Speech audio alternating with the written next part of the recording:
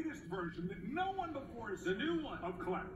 Ladies and gentlemen, we all know and love China Klay. There he is right there. He's happy.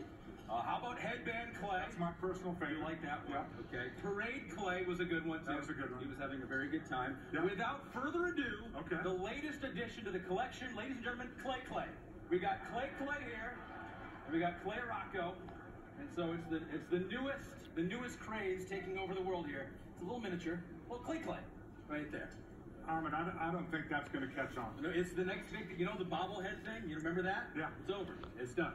The bobblehead thing's not over. It's done. It's all washed up. We got Rocco. Klay Thompson's become one of the Bay Area's most popular athletes ever.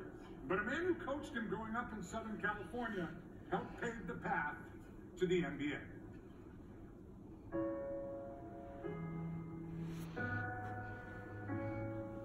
I remember first meeting him, and he seemed stern. He seemed about his business. But as I got older, we developed a great friendship. Here was this young 14 or 15-year-old skinny kid, and he was so quiet and reserved. As a freshman and sophomore, he basically spoke in 3 or 4 word fragments. But I'm just blown away now when I see him after a game at a press conference or a commercial for chocolate milk. I'm just blown away. You did it. I think I grew so much mentally in my 4 years at Santa Margarita, going from a really shy kid who probably couldn't put 2 sentences together my first 2 years to my senior year, leading the team, captain, going to state championship, taking on that role as the go-to guy, how to be coachable, how to work within a team frame, and how to be a leader, those 3 things. And he really preached, one for all, for one, and I carry that with me to this day. If we're teaching them how to be good teammates, if we're teaching them how to be good people, and we're teaching them how to play the game the right way, the wins and losses take care of themselves. Coach DeBus just taught me how to stay patient, how to play not for yourself, but for your others, and just do it as a unit, because he always preached how it's not an individual sport, it's not tennis, it's not golf. You got to look out for the 15th man just like you would do the starting 5. He challenged us to, never be afraid, play for one another, and have fun while doing it, because it's some of the most special times of our life at one of the purest stages, which is being a teenager playing with your high school friends. I think I'm more joyful or happy because I knew this was something that he aspired, even though we didn't talk about him being a pro when he was here. It was a dream and a goal, and he's achieved that. He's living his dream. So I know the whole Santa Margarita community is very, very proud of him.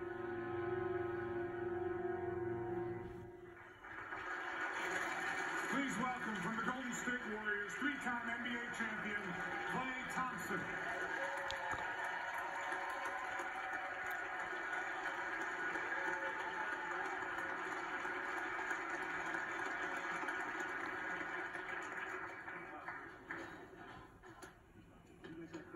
I made that for myself.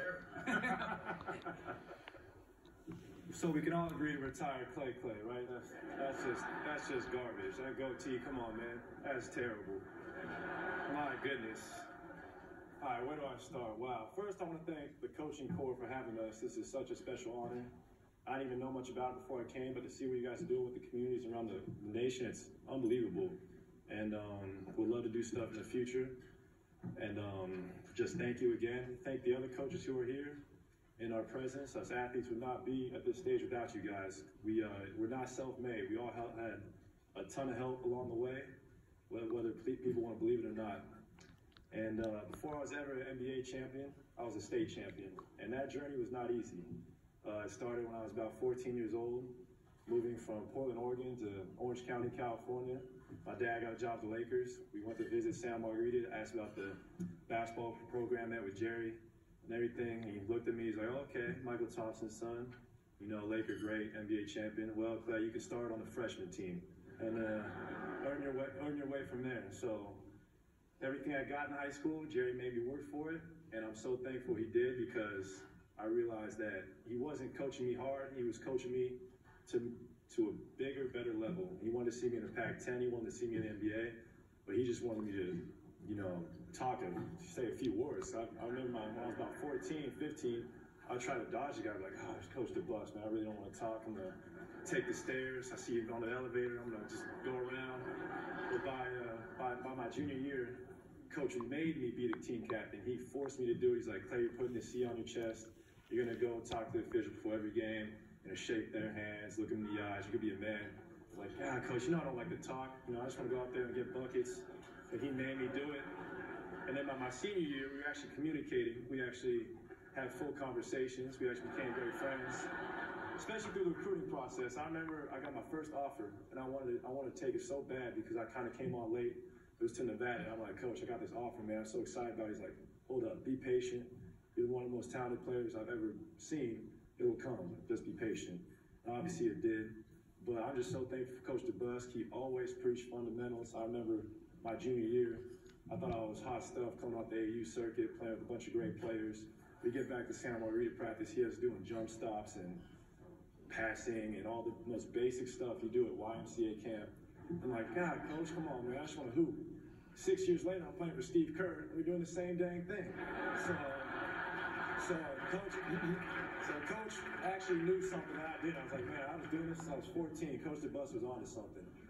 And I love Coach DeBus because he ran a very tight program, no nonsense. And he used to tell us how spoiled we were, how soft we were, being from Orange County. Like, we couldn't handle these LA kids. We go to Riverside, get smacked. He would just tell us we were soft.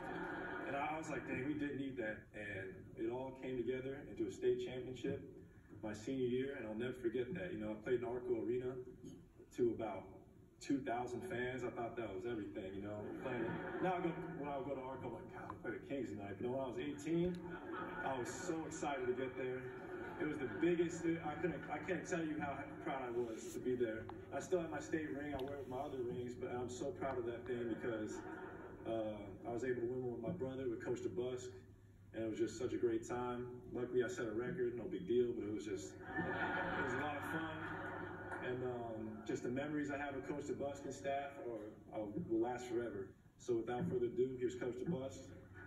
Thank you so much.